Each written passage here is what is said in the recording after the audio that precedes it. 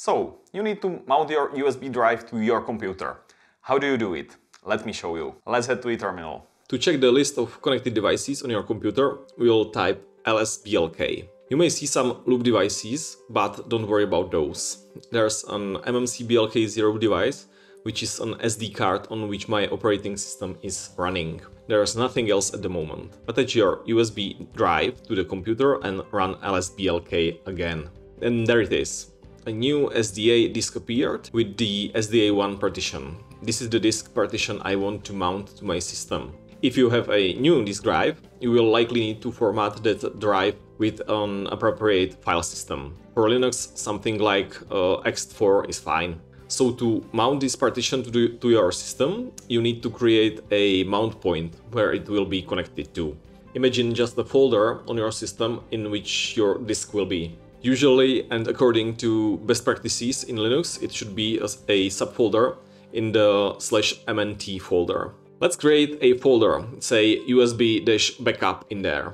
Sudo make dir /mnt/USB backup and mount that drive to it simply as sudo mount /dev/sda/mnt/USB backup. Let's see what's in there. ls/mnt/USB backup.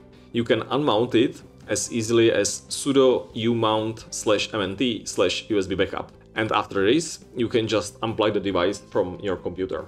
So this is kinda okay, but what if we don't want to manually mount that disk drive every time we reboot our computer? Or maybe a power outage comes once in a while. We want this device to mount automatically at system startup. So how to do that? We only need to add information about this device to etc/fstab, but we need to gather some information beforehand.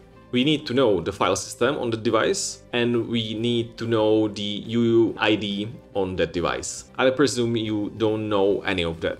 So first, the UUID. Attach that disk drive to your computer and run lsblk-f. It will show you the UUID of your disk partition. Copy it somewhere so we can use it later. And to check the file system, remount that disk as shown before by running sudo mount dev/sda1 mnt USB backup, and then run, for example, df-th. You see here under the column type for dev/sda, it says ext4. That's the file system information we will need very soon. So let's make this mount automatically. Edit the etc/fstab file as root or use sudo with the text editor of your choice. I'll do sudo vim /etc/fstab and I'll add this line to it. UID 05fc2 and so on. mnt USB backup, ext4, no file, xsystemd automount, xsystemd idle, and so on and so on. UID equals to the ID of your device you found with the lsblk-f command.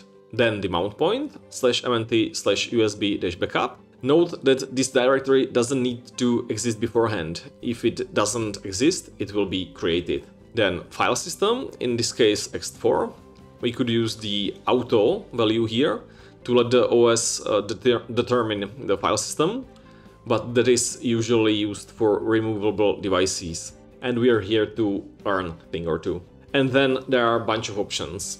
You don't need to know what exactly they mean, but for the sake of clarity, I'll explain. No fail means that the boot will continue even if this mount point is not mounted successfully. xsystemd automount tells systemd to automount this entry. xsystemd idle timeout tells it to wait 60 seconds before unmounting the device after last usage. xsystemd device timeout tells it to wait only 2 seconds before giving no such device if the device is not connected. Those are the options. Now save and close the file and run this to reload everything.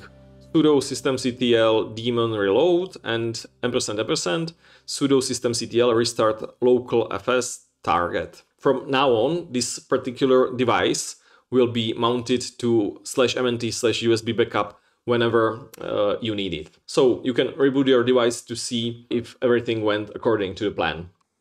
I hope this video helped you. Please hit those like and subscribe buttons. Thank you. Bye.